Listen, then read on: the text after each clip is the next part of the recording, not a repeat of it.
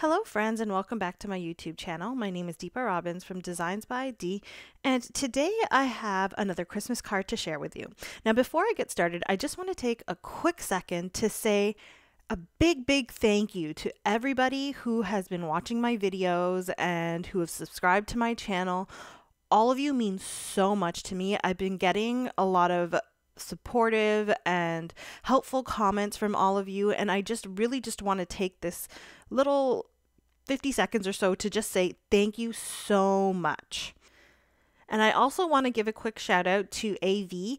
If you don't know her designs, I have her Instagram listed in the description below, and she is my inspiration for today's card because she makes a ton of easel cards and they're really unique and inspirational. I definitely recommend checking her out.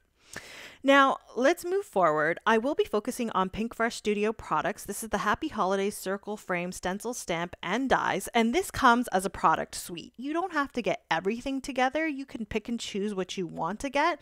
And also some of these sets come with foil plates, so that's always a great deal, especially with these products. So the first thing I'm going to do is stamp out that beautiful holly circle frame. I'm the type of person, when it comes to Christmas cards, I've always been amazed by hollies. Just the way they grow and the way they look, they're just so beautiful. So I really like this circle frame. And if you wanted to, you could just get the stamp and actually color in these leaves. There's not too many of them, and they're small enough that it won't take you too much time. So because I'm going to be doing ink blending, it doesn't really matter what type of ink I used. I just used VersaFine Clair Nocturne black ink. And now I'm lining up my first stencil, and I'm going to be using Altenew Persian Blue ink. So I wanted this card to be very winter felt instead of the Christmas red and green. So I've chosen a couple nice deep blues to really stand out on the white background and through the acetate of this card. So at first I was actually stenciling this pretty lightly because I wanted the first layer to have a bit of a color variation, but then I thought there's going to be a lot of white on this card. So I actually went back and I stenciled this a little bit darker afterwards. Then I went and I lined up the second layer, which is a detail layer for the leaves. And for this I used Altenew Sapphire ink, which is the darker blue. And since it is the detail portion, I made sure I got that ink in there really nice and well, so it created like a nice dark blue to contrast the blue underneath.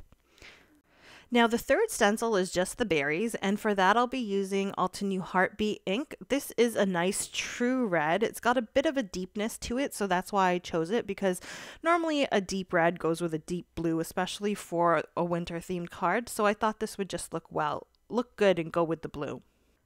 So the next step is to cut this circle frame out, and I not only cut the frame out, but I also cut out maybe about 6 or 7 others just from plain white cardstock. And this is because I'm going to build up this die and create kind of like a chipboard type product in the end, so that it creates a bit of sturdiness when I attach it to my acetate. Now I'm going to use the Simon Says Stamp Ultrafine Steel Navy embossing powder. It is really nice because it's a nice blue color which matches the colors that I used for the stenciling, and it also has a nice metallic sheen to it, which I find is sometimes hard to find, and this is just a nice blue. So I'm just going to go ahead and heat emboss that sentiment, and once I'm done heat embossing it, I'm going to go ahead and cut it out with the coordinating die, and just like I did with the circle frame, I'm going to cut that sentiment out from plain white cardstock another 6 or 7 times as well.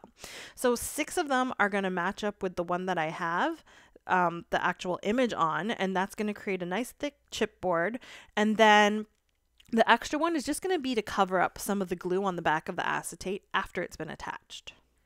You don't have to use so many layers. I mean, you can use 3 or 4. Use what works for you. I just used this many because I wanted it to be nice and thick and be sturdy on my card. Now I'm going to go ahead and use this Tim Holtz Metallic Jewels Craft stock in this beautiful metallic blue, and this just matched nicely with the colors that I'm using. So I'm going to use this along with the Spellbinders November Large Die of the Month, because it has all of these nice poinsettias, pine branches, and little holly leaves that I can use to just add a bit of interest to the front of the card. So some people ask me, why is it that I don't really do much die cutting on screen? First of all, it's kind of boring. Second of all, I have the Sizzix Big Shot Plus, so I can't really fit that in the field of view of my camera, and it's just actually a hassle to move it back and forth as well. So when I do die cutting for small items, I use my Sizzix Sidekick like here because it's just easier to do. Now I cut all of these little elements out. I use that blue metallic cardstock by Tim Holtz, and then I also use Sizzix Opulent silver cardstock. So this is their silver pack. There's a whole bunch of different types of cardstock in here. One of them is the glitter silver, and this one is a white with like a silver sheen to it. Now moving on to the card base, I'm just using some plain white cardstock and I'm cutting it in half lengthwise. So I cut it at 4¼ inches. Then I'm going to turn it sideways because this is going to be an A4 sized card. Sorry, an A2 size card. And then I'm going to score it along 5½ inches. Once that's done, I'll make my nice fold with my bone folder, or in my case, my scoring tool. And then I have to make the second fold on the front to create the easel. So I'm just going to turn my card over and stick it back in my machine here. This is my cutter. You guys probably have a nice scoring board, which I don't. And because this is top folding, I'm going to score it halfway down 5½ inches, which is 2¾ inches. So there you can see I get that easel card or card base. Now the next step is to get some acetate. I have this Duralar acetate. It's a pretty thick acetate. It's not one of the flimsier types. I would recommend using a thicker acetate for this. And if you don't have a thicker acetate, you just make sure that you build up your circle frame much thicker so that it kind of holds the acetate up when it's in the easel position. So I cut this out to the front of the A2 size card, so 4¼ by 5½ inches. Now before I do anything else, I'm going to decorate my card inside, and I'm using the Altenew Holiday Wishes stamp set. I'll be using my mask technique to kind of mask off the font, the fancy font, and I'll stamp the main sentiment in VersaFine Clair black ink, and then I will mask off the printed part and stamp out the fancy font in some Persian blue Altenew ink, which matches the blue on the front of the card. So I love doing this because this creates like a 2-colored sentiment, which matches with your color scheme of your card. And once that is done, I'll go ahead and start assembling the front of the card. And to do this, the first step is to adhere all of those layers together. And once they're put together, they're going to give you a nice sturdy piece of cardstock, which is like a nice thick chipboard. Now I just used my Barely Arts glue because that was there on the table and the easiest thing for me to do. But once I had all the layers together, this was 6 layers in total, including the image on the front. That gave me just a really nice thick frame here, and this is going to hold my acetate up nicely when this card is folded in the easel way. I'll repeat the same process with the sentiment and build that up and create a nice thick dimensional sentiment. So it's not only creating the sturdiness for the card, but it's also creating dimension and just making your card kind of stand out a bit more. Now to attach these pieces to the acetate, I prefer to use a strong tape like Score-Pal tape because it is a strong double-sided adhesive. Liquid glue you might have to fiddle with, and it might end up smudging up your acetate if you don't get it in the right spots. And I feel like other types of glues are just not strong enough and are not going to stay on my acetate. Because it's a slick surface, it's very easy for your items that you glue on to kind of fall off sometimes. So I 100% just believe in the Score-Pal tape on smoother surfaces like this. So I didn't do any measuring. I just kind of eyeballed it and stuck that sentiment where I wanted, right in the middle of that circle. I had a little bit of a glue mark there from before, which I covered up, which was nice. And now I'm going to attach this to the front of the easel card. And keep in mind that you're only going to be attaching or adhering the bottom half of that card because you need the top to detach and stand up when you push this into that easel position. So just to double up that dimension, I actually used some 3M foam tape to attach this to that bottom half of the easel.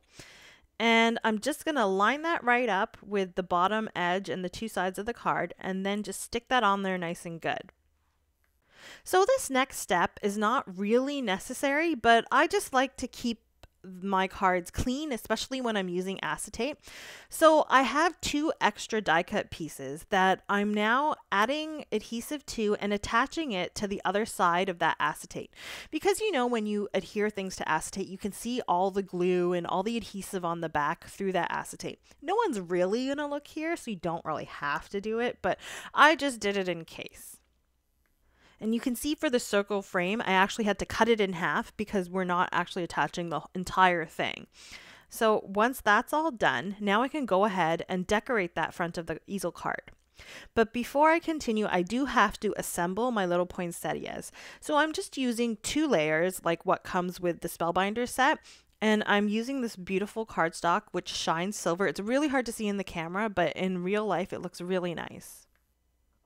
Now I'm going to assemble these on the front of the card, and just for the poinsettias, I added some foam squares to attach them. And that was just because I'm going to be tucking those little hollies and the branches in behind the poinsettias, and it just gives me a bit of room, an extra bit of play, so I don't have to kind of cut them right up to the petal of the flower. So what I did with those pine branches is I just kind of attached them together in a bit of an offset manner so you can see both of the colors. And then I cut off a bit of the end because it is a bit long and then glued it right behind those poinsettias. And this is the exact same thing that I'm doing with the holly leaves, but because they're not as long, I don't really have to cut the ends off. Now, I don't know about you, but this is actually my favorite part of making cards is once I've cut everything out, assembling it and seeing the final product is really just the most fun for me. So here I'm just putting together my little bit on the inside of the card. Now you have to have something like this on the inside that kind of sticks up because that's what your easel is gonna rest against so that it stands upright. So you could put whatever you wanted here. I just chose to continue that design with the poinsettia on the inside. And that's what the inside looks like in the end. And to finish this off, of course, we have to add a bit of bling. Now I'm using my go-to for bling, which is these nail art gems. I'm using the AB color gems and the red gems, which are going to be put in the center of those poinsettias, which is just going to tie that red in from the berries in that circle frame. And here you have the final result, which I think just turned out better than I had imagined it in my head. Have you guys ever done that? You make a card and in your head, you have an idea. Once you've done it, you're like, oh my God, this actually turned out really nice. I think I'm going to make some more of these in different colors. You know, on the flip side, you always have those cards where you have a great idea and then when you do it, you're like, oh no, what happened? I guess that's just the design process, right?